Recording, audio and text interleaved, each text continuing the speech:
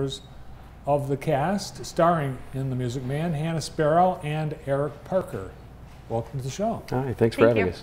Yeah, what a great choice for a summer musical for the Croswell this year. Very familiar show, and it really is, it appeals to all, I would say, all ages. Yeah, it's like the great American musical. So what's your role? What part do you play, Hannah? So I play Marion the librarian, who basically throughout the first act kind of tries to fend off the professor's advances, and then till finally he wins her over in the end. So. And you are Professor Harold Hill? I'm Harold Hill, luckily and gratefully enough. Have you played this role before? I've been the high tenor in the quartet a couple times, but I've never played this part. But I've always thought that this is one of the best written, economically developed storylines, you know, in the genre. I mean, it's a wonderful play, kind of like Guys and Dolls or My Fair Lady. It's perfect in the sense that almost everything that's said advances the plot, and it's got tunes that everyone knows in it as well. You know. Well, what's always impressed me about the show is how it's a really fast pace, and the actors, you really have to deliver lines really in a pretty fast clip. There's a clip, that's for sure.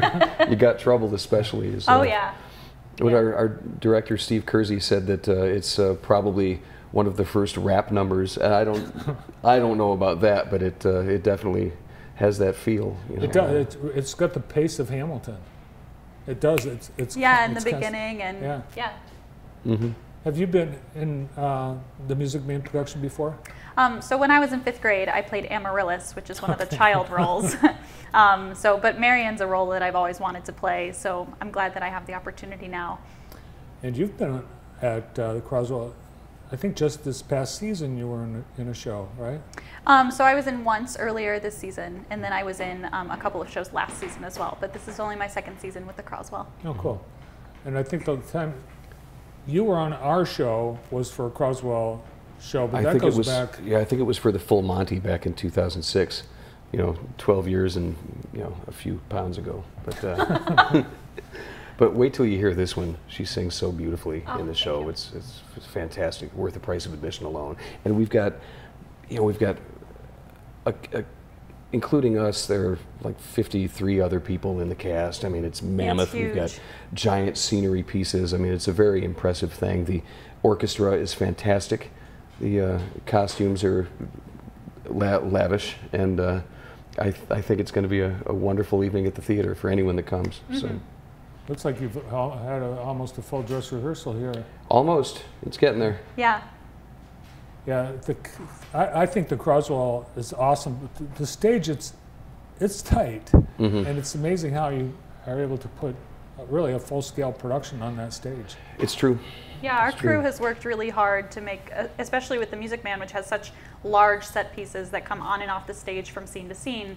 They've worked really hard to make it manageable and make it look seamless. So they've worked really hard on that. Well, you have a lot of music in the show too.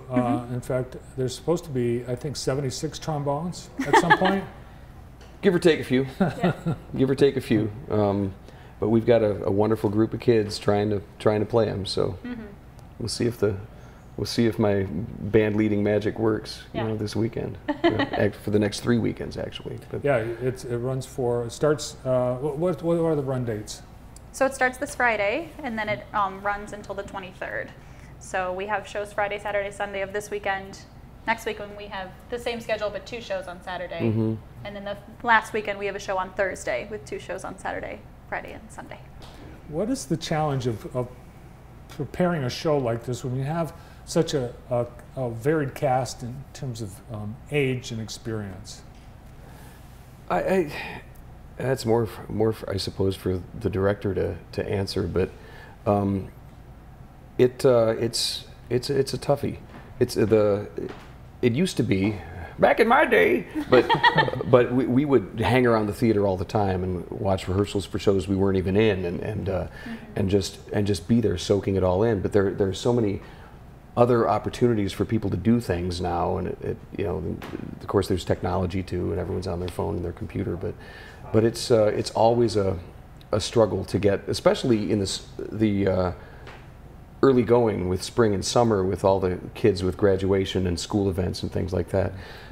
It's been tough, but the dedication really shows when people are there and they're firing on all cylinders. It's a challenge that I think we meet, and I'm excited for Friday. Yeah, so, me too. Think you're ready? Yeah, I think so. I mean, I hope so. Yeah, we better be. We better be. Yeah, no, it's been a great experience, and working with Eric has been awesome, and you know, we get along great on and off the stage, and that's been nice. So. Mm-hmm. Well, Eric, you're actually a professional actor. This is your... That's what they say. Yeah. This is what you do. This is what I do. What else have you been in? You mentioned the Full Monty. The Full Monty, I came in, I played Jean Valjean in Les Mis in 2014. Big Fish, which is a show I really enjoy, was the following summer. And I've been in and out. I've directed and been in productions of Rocky Horror Show there, and just a varied palette of weird things, I guess. A little offbeat. This is, you know, I've always considered myself kind of an unusual choice for this particular part, because I'm more a character-y type of guy, I think, by trade. So this has been an interesting pair of shoes to step into, I think. Well, Hannah, your credits look like a professional actress as well. You've done quite a number of shows, but you've also done some musicals with U of M. So I was a voice major at U of M. So I was my degree's in music education. So I did sing all through U of M, but I sang with a lot of like professional choirs in the Metro Detroit area. So more of that skill set as opposed to musical theater. But musical theater is something that I've done since high school, and took a break for a while, but then glad to be back. So I think almost everybody knows what the Music Man's about. Can you give us like a quick synopsis for people who might not be familiar with the story? Sure. Well, it's you know, on the surface, it's about a con man who comes to this town and completely changes it over, you know, as he shysters his way through everyone that's there, you know, in order to fraudulently sell parents and children on this idea of a boys' band. And then he would come through a town and make all these promises and then take their money and leave on the next train out. But we've taken a slightly different bent and put more emphasis, I think, on the transformative power of what happens when someone comes to a town, and yeah, he changes the town. He falls in love with Marion, but he also realizes that maybe this is another part of what he wants to do in his life, and she realizes, hey, there's other stuff out there, you know, and and even though that's always there in the story, you know, I think we've kind of tried to make it a little more real, which is hard to say in an old classic musical comedy, but Right. But I think especially in how people think about musicals today, revisiting those golden age classics and putting a more honest emphasis on some of the dramatic choices that these characters make, I think is worthwhile. Mm-hmm. You know, I think if people have seen the Simpsons version of the Music Man, they know the story. Yeah, definitely. the ring came off my pudding can. Use my penknife, my good man. Yeah. On a rail. Yep. The shows have been selling so well the last couple of years that opening night has typically been a sellout. Yeah, that's the hope. You know, this is such a classic musical. Everyone knows it. Mm-hmm. It's really one that will bring people out, young and old. So we're hoping that lots of people will come and enjoy the story, just like we've been enjoying the story on stage every night. So, When did you start rehearsals for this? we started. It was a bit of a truncated process. You know, the Croswell is growing in popularity and in the amounts of shows that they do, and in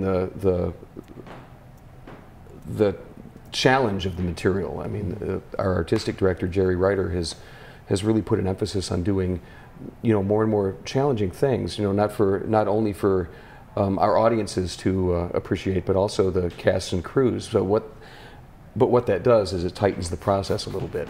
So I think we started somewhere. It was like late April, yeah. early May. Yeah, it takes a long time, and it's just the challenge is also the sets, the costumes, because you go full full boat on everything. Mm-hmm. All right, so get those tickets. They're available right now, and you've got 3 weekends to see this show. I look forward to seeing it myself at the Croswell, June 7th through June 23rd. Great to see you. Thanks for coming in. Well, Yeah, thanks for having us. Yeah, break a leg. Thank you. Starring in The Music Man at the Croswell, Eric Parker and Hannah Sparrow. Up next here on the show.